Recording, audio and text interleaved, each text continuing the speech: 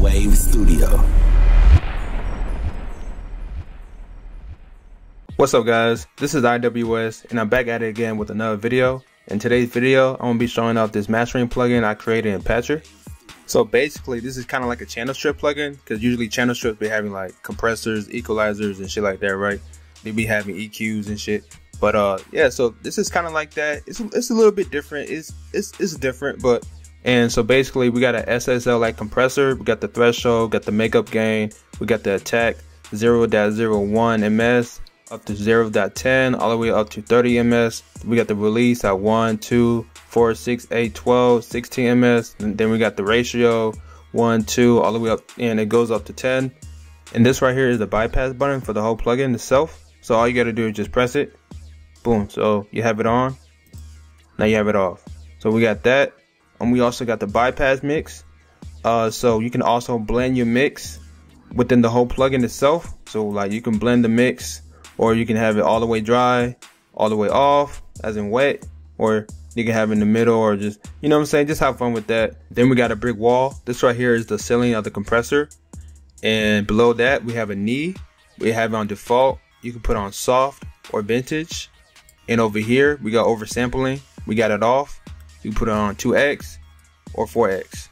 And below that we have harmonics, and so you can boost the harmonics by going like this. But to be able to use the harmonics, you gotta make sure that you have this on. And so you can boost the harmonics. You can also boost the EQ of the harmonics, and you can change the frequencies of the harmonics, and you can listen to the frequencies of the harmonics. So you basically, you can get precise mixing. And the reason why I added harmonics to this compressor, because usually a lot of SSL like compressors or SSL compressors, like when you boost up the volume, usually it has a little bit harmonics. So that's why I want to add harmonics to this compressor, you know. So yeah, so that's what I did with that. And up here is a dynamic equalizer, and I got 4 bands. So each band has a pre-gain, which is the side chain, and a post gain, which is the main volume. But when you get higher and higher, the volume will get compressed. And not just only that, you can mute it, you can unmute it, you can turn it down, you can turn it up, you can change the frequencies, just like so. So yeah, so this is basically a compressor, but don't really have the, this is a compressor but don't have the, you know, like the ratio, the attack, the release, you know, shit like that. So, and below that we got the gain, we got the gain boost. So it's the input and output. And below that we got the levels, which is the clipper. It kind of acts like a limiter, but it's not a limiter. This right here just basically just change the dB of the track or any kind of sound that you got playing. So you can change the levels of the dB from having it up and having it down and lower and lower and lower. And over here we got the saturator, and the saturator is for these EQs right here for each band, so you can change the saturation for all 4 bands. And yeah, so that's the UI. Actually, let me edit this text real quick. There we go. So yeah, so let's go to the map. This is what the maps look like. So I got my values right here. Then I got more values for the compressor. Then I got the 3 channels for the oversampling. So that's default, 2x, and we got 4x right here. And I use Fruity Mute to change the channels. So let me bring it up real quick to show you guys. So that's oversampling off, that, and this right here. This is what it looks like when I change it. So yeah, so, and over here I did a custom built equalizer. I got 4 bands, and I got the side chain connected to the pre-gain. So the pre-gain is the side chain from the equalizer, then the equalizer go to the compressor. Like I said, I'm not using no attack or release or a ratio. So this is what it looks like for a quick example. So when I go down, it gets lower. When I go up, it gets boosted. But if you keep going up, the signal will get compressed. So it's like that for all 4 bands. And yeah. Now let's try it out. Let's have a little bit of fun with it.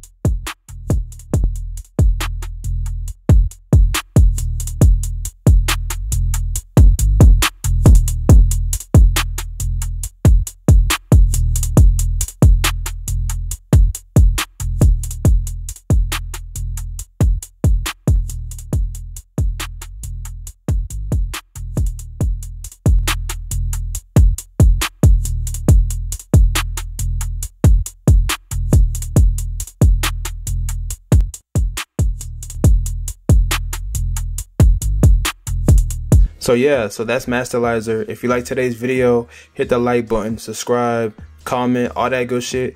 And I'm out. Peace.